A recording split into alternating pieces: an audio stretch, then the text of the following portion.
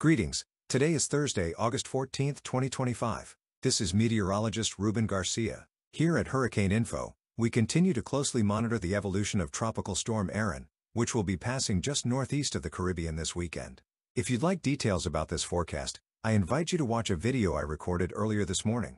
However, in this video I want to talk about the newly designated Invest 98, which is associated with a low-pressure system and a tropical wave located over the Bay of Campeche, with chances of tropical development as it moves northwest. If we zoom in on the infrared satellite animation of the Gulf of Mexico, we can see how Invest 98 has generated areas of convection and thunderstorms over the Bay of Campeche. This is related to a tropical wave that crossed over Belize and the Yucatan Peninsula yesterday. Conditions may be marginally favorable for some tropical organization as it approaches northern Tamaulipas or southern Texas.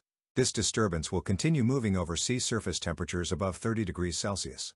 This is why the National Hurricane Center is maintaining a 20% chance of tropical development over the next 24 to 36 hours. And although it won't have enough time to strengthen much, we cannot rule out the possibility that a tropical depression or weak tropical storm may form before making landfall in southern Texas or northern Tamaulipas. Track specialized models have good consensus that it will keep moving entirely toward the northwest over the next 36 hours until it eventually moves inland. Since it will only spend about 36 hours over Gulf waters, intensity specialized model projections all keep it as a low-pressure area without significant strengthening.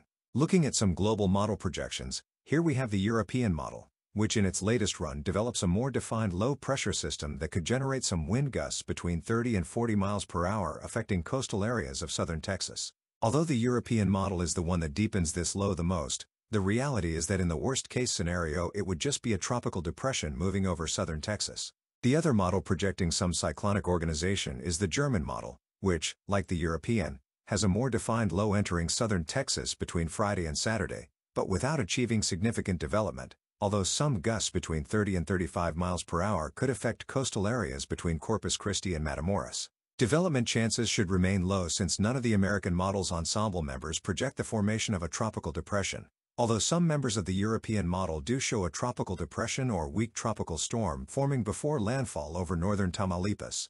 However, this represents only about 10 to 20% of the European model's members, which is in line with the National Hurricane Center's tropical outlook that keeps development chances at just 20%.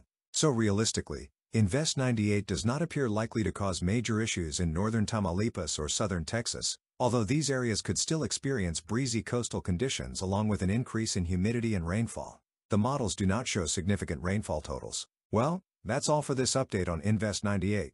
I'll continue to monitor its progress, and if there are any changes to this forecast, I'll record another video. Before I go, I'd like to ask you to like this video, and don't forget to subscribe to the channel and click the bell so you get notifications whenever I post new videos. With that, I'll say goodbye for now. See you later.